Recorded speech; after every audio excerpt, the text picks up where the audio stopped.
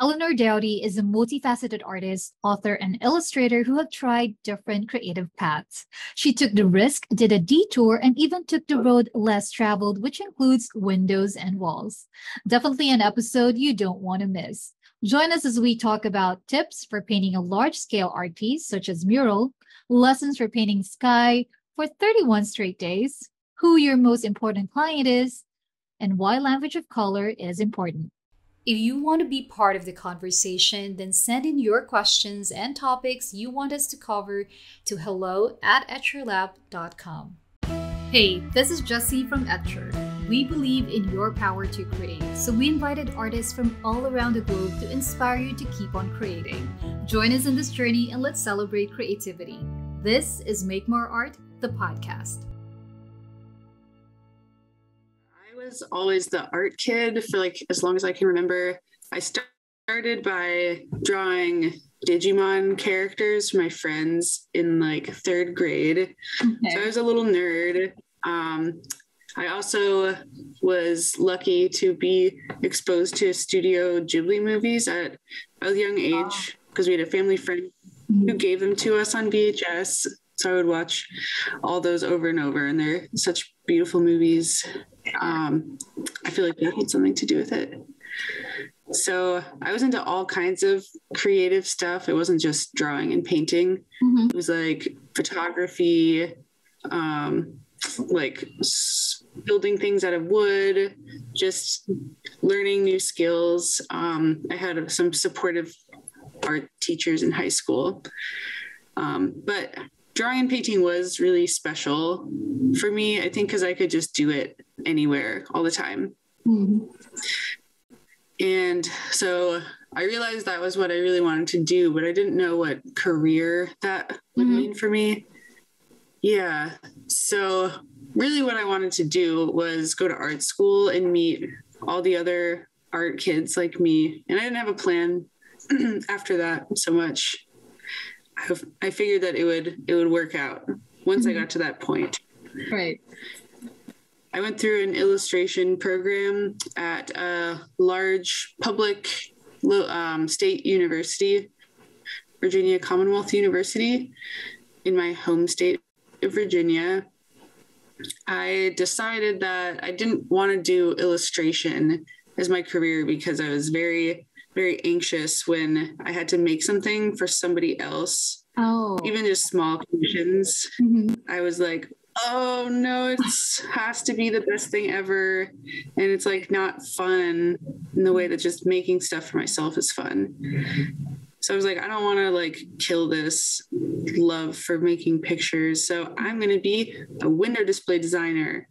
Because I loved immersive sculptural experiences and just when you do window displays, you're working with power tools and making different things every day. So you're always learning things. I think that's really important to me. But then eventually I was still freelancing a little bit. Mm-hmm. And eventually I kind of just happened to move from jobs, being an employee, to being a part-time employee, to being a consultant, and then just doing art. So It just worked out. Hey, follow-up question to that. So you're doing this full time now? Yes. Oh, okay. So the transition, since you said that, so you managed to get into university, right? An art program, illustration. Mm-hmm. But then you realize that it's not something that you want to do, specifically on the aspect that if you're doing it for someone else, so it takes a little bit of fun out of that. Mm-hmm. And so you made the decision to be a window display artist. Is that right? So the ones that we see on the malls or any marketing thingy, that's what you did before. Yeah, well, that's what I wanted to do. I really wanted to work for anthropology. Oh, yeah. Amazing displays all the time. And it's a full-time position to do that. I'm like, wow, that sounds great. I get a regular paycheck. Yeah. It looks really interesting and all that.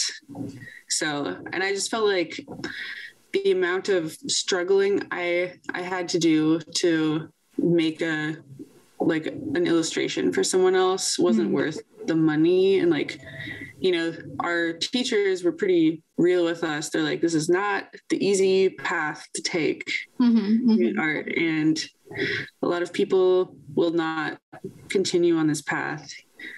And I was like, well, I mean, there's lots of ways to be an artist and to enjoy making art. You don't have to do it full time. That's true. That is so true. Now, after that gig with a window display and all that, what happened? What happened next?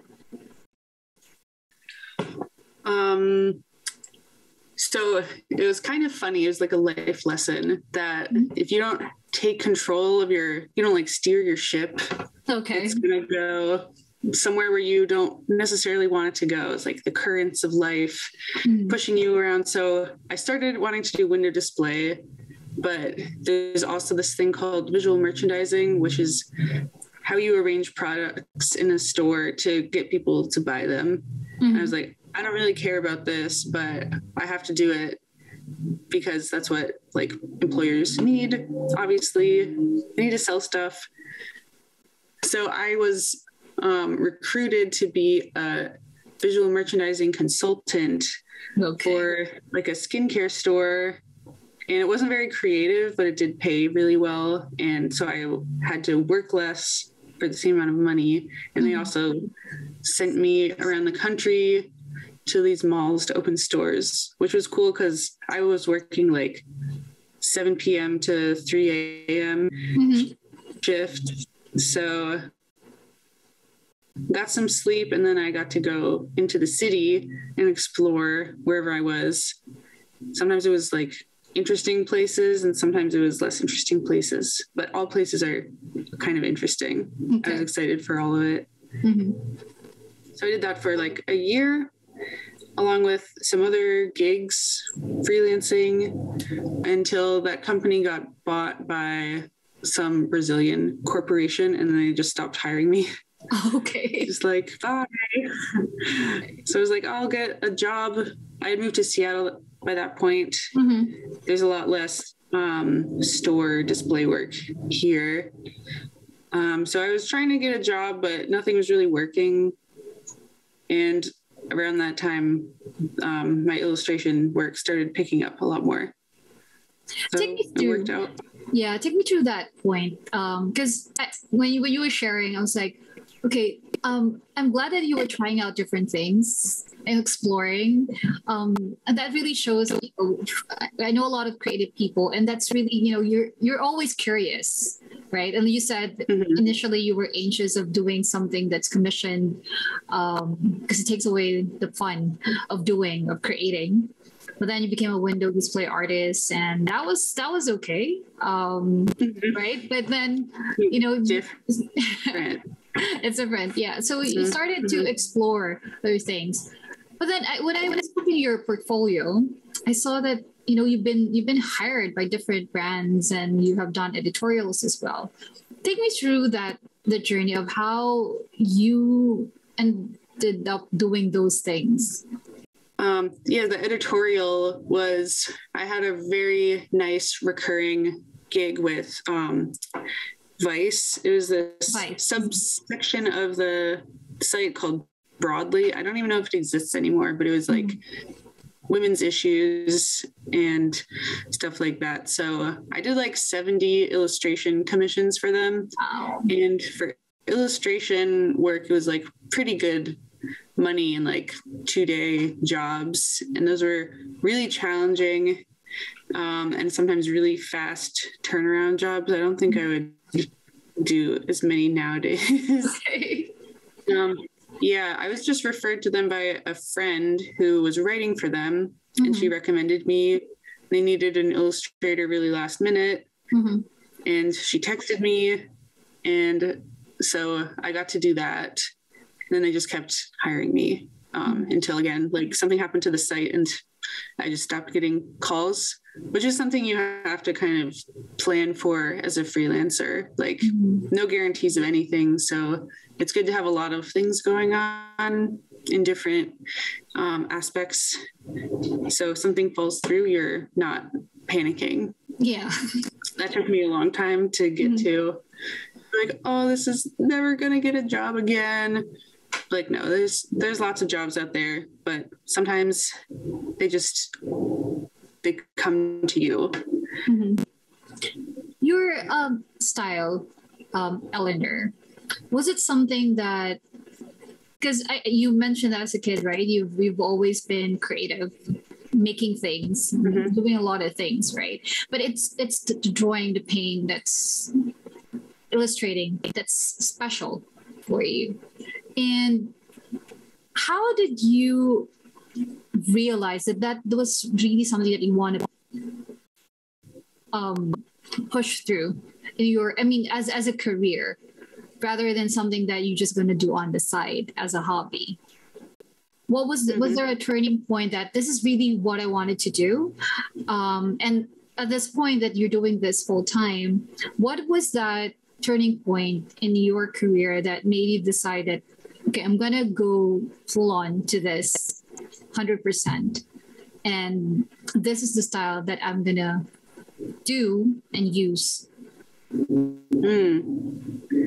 Yeah, a big turning point was definitely when my commissions became focused on location illustration and urban sketching, instead of like being a generalist and doing these editorial illustrations for news articles and stuff like that.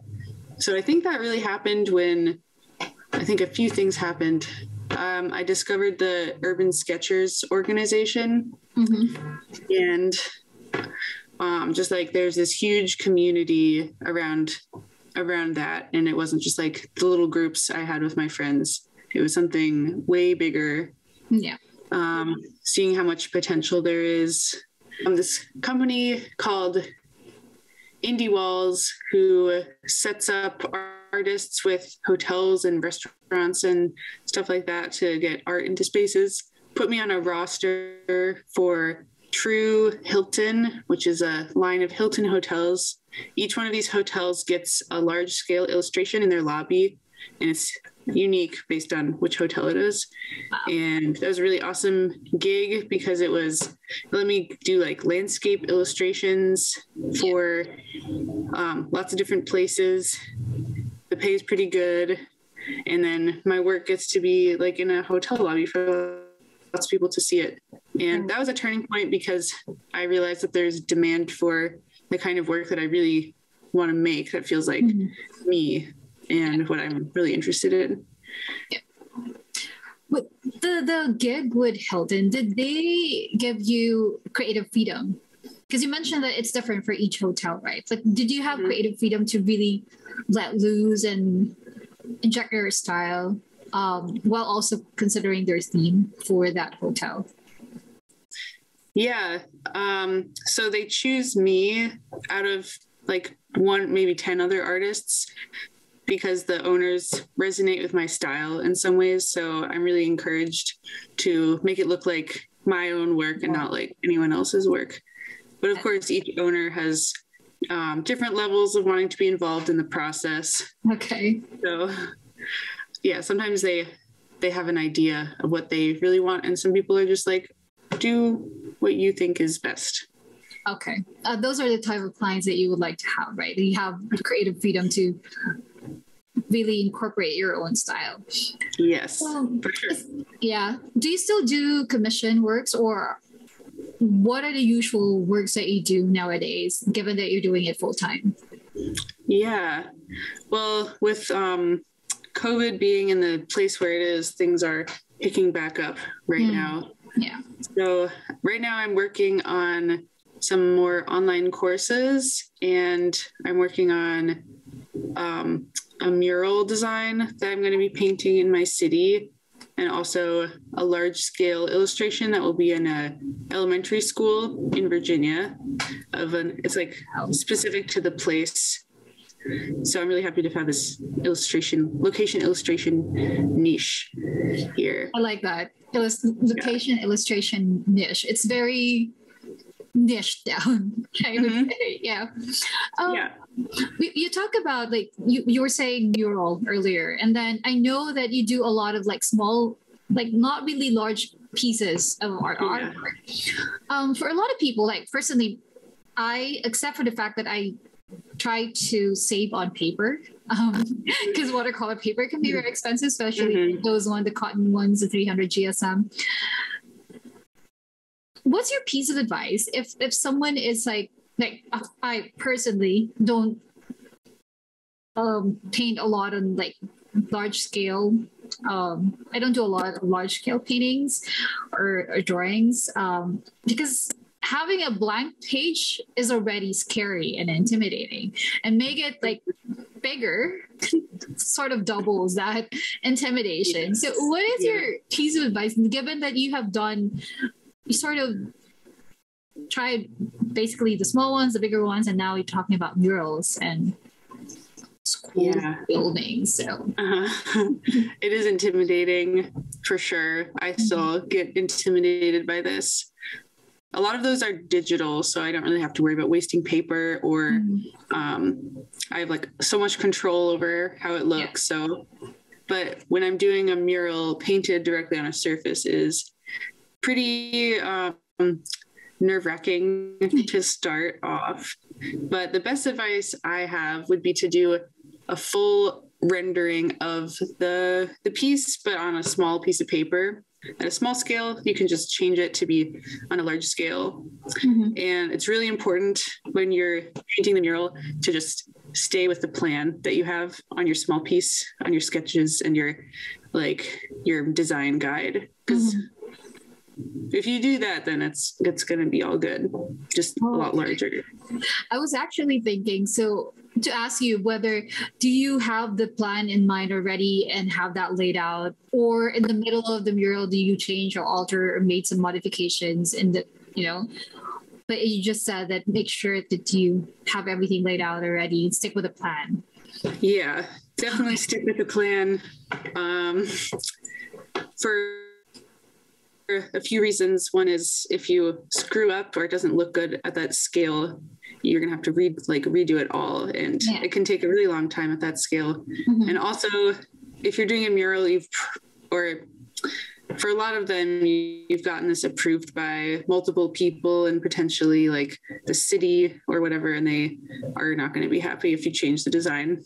Okay. What on that? What would you say is the most challenging project that you have done so far? Oh, they're all a little challenging. Let's see. And a follow-up question to that probably is, what is that one project that you enjoy the most doing? Let's look at my website. I was actually in the website earlier, looking up your portfolio. Yeah. Maybe ones that I have like this strong sense of how I want it to look, but it doesn't ever get there. And I spend so much time like trying to get it to look how I want it to look, and it just doesn't get there. I think that usually happens when I don't have the plan. Okay. If all that pressure just made it like not come out very easily, and I didn't really know what I wanted it to be, and that's makes it really hard if you don't even know what you're trying to do. So plan is very, very important. Would you say, I was browsing through some of your works earlier, and there's this post where it's a huge piece of art and it's in someone else's home. And you said that you were not particularly happy with that piece. On my website? I think it was posted on your Instagram. Oh, yes. I think it's like the big landscape. Yes, that was the one. Yeah, that was. Yeah. Oh, yeah. That was really challenging. I liked painting that a lot because that person wanted me to recreate something that I did before. But what I was recreating was a watercolor painting, and the new one was a acrylic painting on a 3 by 5 foot panel, something like that. Maybe 4 by 5 foot panel. And then this has never happened to me before, but he was like, oh, it doesn't look like what I thought it would look like. I don't want it in my house. Oh, wow. And I was like, oh no. This is crazy. Yeah. Luckily he did pay for most of it, but it was just really awkward and I had to figure out what to do with it. That was rough, actually. That made me feel like really scared to do commissions for a while because I was like, what if they just don't want it? And I spend so many hours doing this. Mm-hmm. Like, it's one thing to get paid and, but another thing just to have it feel rejected.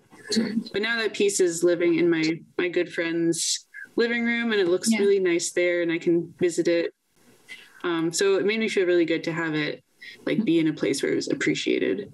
Yeah, I saw it and was like, it's so good. It looks so good. From where it is located right now, and like what you said, so you're able to see it in a place where it is appreciated. I guess because art is subjective, right? So it depends on who your audience is, just looking at the artwork, their interpretation. So yeah, and I'm glad that you allowed your friend to have that in his or her place, and then you can visit. So that shifts your perspective about the art piece. Yeah, I don't know if it'll stay there forever, but he was happy to have it on loan. Yeah, on loan. Okay. Mm-hmm. One other thing that I'd like to ask Eleanor, because I saw that you did paint the sky was that for a month? Daily daily for a month? I was like, wow. You did mention something about adding in some warm colors to make it sort of mirror sunset. And normally for a lot of people like myself, when I paint the sky, it's always blue, a little bit of white, and make it fluffy and all that. But what were your takeaways? That's painting the sky for a month. Wow. Talk about commitment. It was like Inktober kind of challenge where people draw every day for a month, and now it doesn't have to be just ink. So I like to set up a challenge for myself, and it's really good to build up a lot of sketches and just work on something. So I realized when I was doing watercolor paintings, the sky is looking amazing and the clouds are like so voluminous and beautiful, but I couldn't capture it. So this was me being like, let's work on this a little bit. So I learned a lot of stuff from that, got a bit better at painting skies and clouds. So one thing I learned from that, like you were saying, is when to bring in these different colors into the sky. Depending on what you're using and depending on what time of day it is, different colors really communicate different times of day. So if you bring in a little bit of orange at the bottom, it looks like afternoon. But if you do that and you're trying to paint like early morning or noon, it just doesn't look like noon. And if you want it to be like really dusky, late twilight, you can bring in some like turquoise to the sky and pink, and that shows that it's later. So just really simple things like that. It might be obvious, but just developing that kind of language of color and seeing what communicates what was really helpful for me. Yeah, those are really good advice. I mean, just adding in doing some changes with the colors, right? And you mentioned different like times of the sunset, and what colors to use to make it pop or to make it mirror that particular timing of the sunset. So those are really, really good advice. Would you suggest someone, because that was sky for a month, right? And you learned a lot from it. I think I saw from your post as well about not touching it when it's still very wet, not making any changes and all that. Good paper does help, makes a huge difference. So there were things that you learned, and there were also things that you have unlearned based on that experience alone. But for someone who's starting out, would you recommend that to focus on a particular subject and be consistent with it in order to learn something new or a technique even? Yeah, I would. Because just painting the sky, for example, I didn't want to worry about what was happening on the ground so much. So I just got a lot more out of that because I was really concentrating on something, like basically just studying it, not trying to make like an amazing painting that I can sell on my shop or something. Yeah, just keeping it in the sketchbook. The sketchbook, this was a place to just experiment and fail sometimes. And it wasn't really for anyone but me. And just seeing this whole project through is also, that's important to me, is like finishing what I set out to do. So if it's painting 31 paintings in the month of October, then I'm like, I got to do this. This is so important. This is the most important client ever. Very important client. Yeah. Yeah. You are an important client to yourself, I think. I agree. Absolutely. Yeah. And I used to see a lot of other artists doing that as well, like challenges and then collaboration with other artists as well. So that's really a good way to practice and learn as you go on a day-to-day basis, because definitely you'll be better. I mean, doing the same subjects and like playing around with it for 31 straight days. Yeah, that is definitely a good way to practice. Yeah. Let's talk about teaching. Because I know you did a class with us, a live demo and a mini workshop. And one in particular that I like is the rustic beach scene. Can you share a little bit more about that and what were the things that you shared in that class? And of course, if you're interested to learn more about it and to watch Eleanor did that rustic beach scene, because you'll definitely learn a lot because there are different elements within that painting. Then the recording is still up on the Etcher Studio website. And so go ahead and check that out. That class happened back in January. Is that right? Right. Yeah. And I also did a previous round of classes with Etcher as well. You can check all those out on the website if you want. So yeah, this rustic beach scene, we ended up having this focus of wanting to focus a composition on a figure or a character. Something I've found fun to play with in my work is the ability. So I think of it like you have like a telephoto lens. You're sitting in the same place, but you can focus it on different things. Right. Even if it's the same place, the way that you frame a composition and the darks and midtones, especially because figures really help tell a story. They help kind of like mirror us into a scene so you can feel what that person might be feeling, because we're all humans and we all like relate to human imagery, I think. Right. I think you mentioned about the narrative. And I think that's most of the time, that's something that some people miss out. I mean, especially when you're starting out, right? You just want to paint a certain, but then it changes the whole art piece when you create a narrative for that art piece. And I think that's, if there's one thing that was highlighted in your work in that class, is that the composition and creating that narrative for that art piece, because that will allow the audience to see themselves within that scene. And I think that's very important, because that will create like a bond between the artist and whoever is looking at the art piece. Yeah. So one other thing that I learned about you, which is also very interesting, and it's sort of a similar theme to the recent artists that I interview here on the podcast, is that you're also an author of a book. I saw that kind of. Yeah, it's Kay's car. But car can go anywhere. It can go anywhere, right? So tell me a little bit more about that book. Oh my gosh. So this book project was probably the most challenging project ever, actually.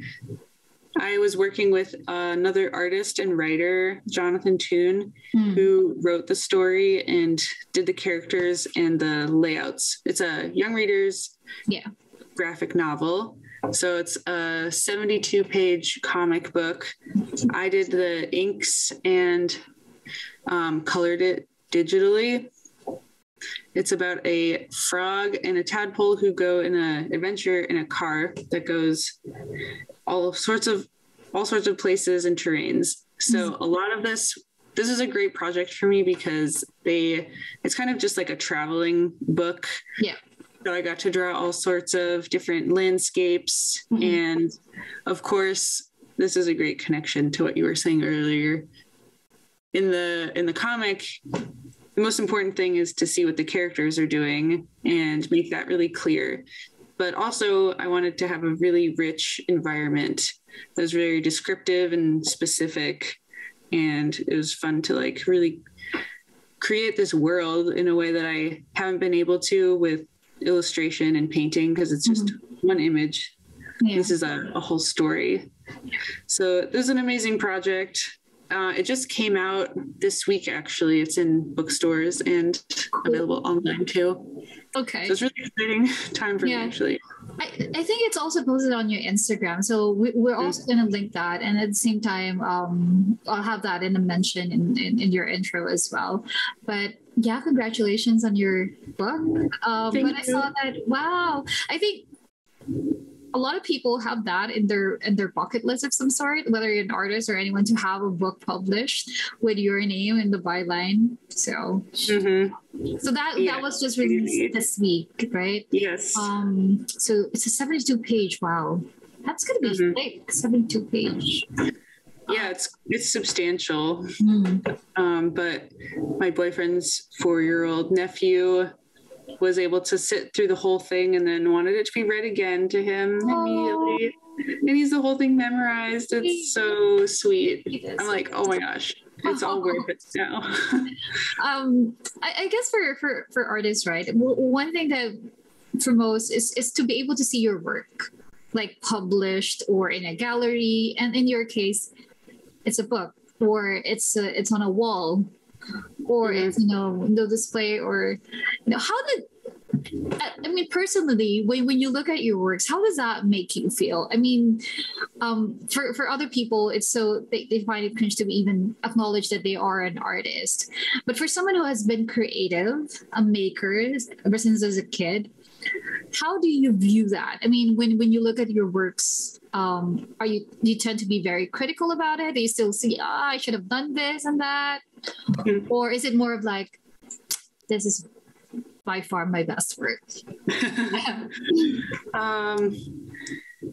Yeah, I think all the critical stuff comes out in the making process. So by the time it's released, I'm not going to let anything go out into the world that I'm not proud of. So I'm pretty proud of it when it's released. This book, I was worried that I was going to feel like cringy about it, but I'm not. I really like it.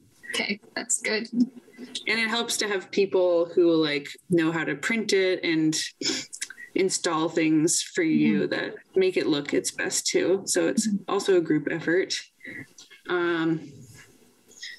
Yeah. And then obviously stuff I've done several years ago, I can see like, I would do this a lot differently now, but I just feel like I can't expect myself to be perfect all the time. I can just be the best I can possibly be all the time. So yeah, I do like take my work very seriously and spend a lot of time getting it to a place that I want it to be. I work a lot. We can say. That's good to hear. I think from what I've heard so far, and based on what you have shared your journey, I think it's the artistry, and it's the goal that, like what you said, that you don't put out anything in the world that you're not sure that it's it's going to be received well, and that you put your best effort in that, and you said you work really hard. So Eleanor, for anyone who is starting out, or probably because you've tried different things, right? In your journey, you've tried different things. You also tried working for an employer, and now you found your niche, and you're doing what you love. You're earning from it, and I know you also have your Etsy shop, and there are different streams, like paths that you have taken in your creative journey. But for anyone who's starting out, or maybe someone who's already on the verge of trying to find out where exactly they would want to take their art to, which path they would like to take, what would be your sort of golden nuggets or pieces of advice that you can share with that person? Great. Yeah. Okay. A few things. I'm really glad I started an Etsy shop, like you just mentioned. That was back in 2013, and it's grown every year. And it gives people an opportunity to like own a little piece of my work that they relate to, or it affects them in some way, which is great. And then it's also great because it's just a little trickle of revenue that comes in. So I'm so glad I started it when I did, especially because it's been almost 10 years now. So I guess the best time to start something is right now. Even if you feel like it's too late, it's not too late. And starting things, letting them, not giving up is also my other nugget, because if you give up, it's definitely not going to happen. And if you don't give up, then it'll happen eventually, as long as you work for it and evaluate what's going, or just think critically about what you're doing constantly. It's not easy, but it is possible. Love those golden nuggets, Eleanor. I think it's really the starting, like what you said. Wow, 10 years, almost 10 years for your Etsy shop. Yeah, I should have a party. Yeah, you should throw a party. And then for the book.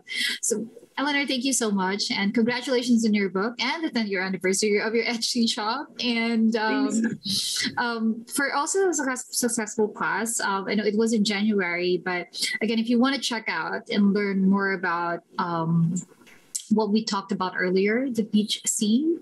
If you want to learn techniques and tips from Eleanor, then go ahead and check out that recording. We'll link that into the description box. But Eleanor, thank you again for being part of Make More Art, for being part of Etcher as one of our teachers. I learned so much from our conversation. And yeah, that book, I saw that, I was like, this is so adorable. And, you know, for someone to have a book with their name on it, that's really a huge milestone. So congratulations again. Thank you so much.